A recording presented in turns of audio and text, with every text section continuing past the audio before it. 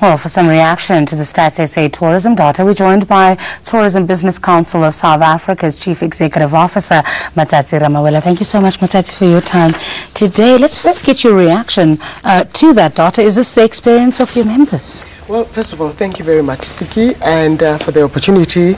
It is Tourism Month, first of all. Yes. So we appreciate the kind of focus that is going to be given to our industry this month. You're correct. This is the experience that we're finding on the ground. And I must say that it's amazing that we're all, waking up now, because we've been seeing this trend for the last 2 years, that domestic tourism is going down. And we've been analyzing it, because what we do as a Tourism Business Council, we produce what we call a Tourism Business Index that measures the performance of businesses in our sector. And although it is based on sentiment, it is based on people's forecast of what the performance is going to be like. It's a serious measurement barometer, because you're speaking to people who are looking at the forward bookings. Yeah. And they're then able to say, look, we're not seeing the next quarter looking great, and they begin to look at what are some of the reasons for that. Okay. And so this trend of the decline of domestic tourism, it's been something we've been looking at and we've been concerned about. And it's not only on leisure, it's also on business. Yeah. And Siki, there's we can all say it's about the recession, people are feeling the pinch. It's one part of the equation. But the other issue is that, especially on the business side of it, is that we're living in the technology age. So instead of you going to Polokwane, going to Mafikeng, I'm Skyping. Yeah, I'm going to do teleconferencing. There's also those business. You know what I'm saying? Yeah. And the other thing, the cost part comes in where you start seeing people coming in and out. So you're seeing a lot of people going, for instance, to Cape Town for the day. So they'd rather go in with the early flight and then come in the evening. So for us as tourism, if you lose maybe on the accommodation side or the restaurant side of it, the car rentals are gaining, the airlines are gaining. Yeah. Hence, a lot of people will be pleased to know that one of the busiest routes in the world, not in Africa, in the world, is the Cape Town Johannesburg route. Johannesburg flight. Are you concerned that there's a possibility that SAA may actually reduce the number of flights on that route? Look, I think, the whole story about South African Airways, some of my colleagues have been saying, what is the Business Council's position on South African Airways?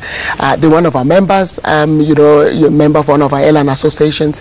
And the space of aviation locally or international, let's also understand that South Africa is very much open. There's a lot of role players in the market space. And so I think for us the issue is the consumer suffering. If SAA has to go out, which of course is not going to go out. I mean, government is going to want to, for all sorts of reasons. Some of us may be emotional about the reasons, but there's other reasons that I think goes into business in terms of what happens to SAA. But the South African sky and the aviation industry is one of the most interesting in Africa. Have a look at how many role players are in the market space at the moment, and it's very exciting. So I think, from a consumer point of view, I don't think consumers are feeling it at the moment. It's really a lovely space for where consumers are finding themselves. So let's talk about how you attract, or you attract more and more of us South Africans to actually travel domestically and see our country. Often people complain and they say, look, I'd rather go to a Mauritius or a Zanzibar or a Mozambique, because I'm paying exactly the same on flights, on accommodation, all of that, if I choose to go to Cape Town or Durban. How are you keeping us at home and making that more attractive? I think you've just hit on the problem, the dilemma that we're facing as an industry and as a country. For a very long time, we have not reached out. And this is an acknowledgement that we as an industry has come to appreciate and understand, that we need to craft our messaging very differently, because it is not true that it's cheaper to go outside. It is affordable. I believe you know that.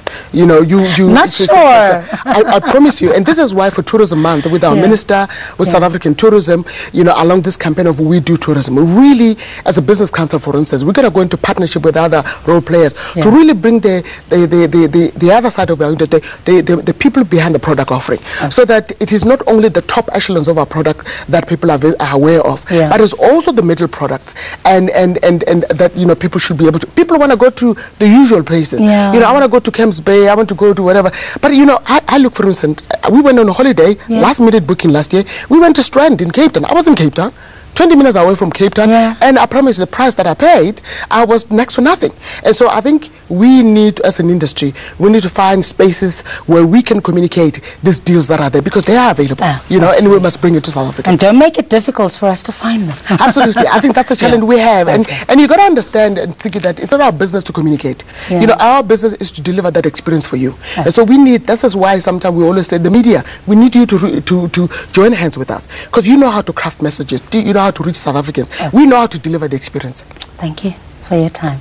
Today, Tourism Business Council of South Africa's CEO, that's Matsatsi Ramawela. Now, hanging up corporate